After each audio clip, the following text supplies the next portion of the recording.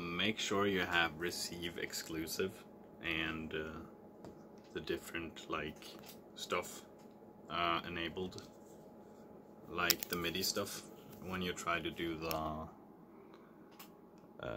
Phantom X editor, because there's gonna be like different receive exclusive and bank select and whatnot, and it says it isn't responding properly if like you don't have those enabled.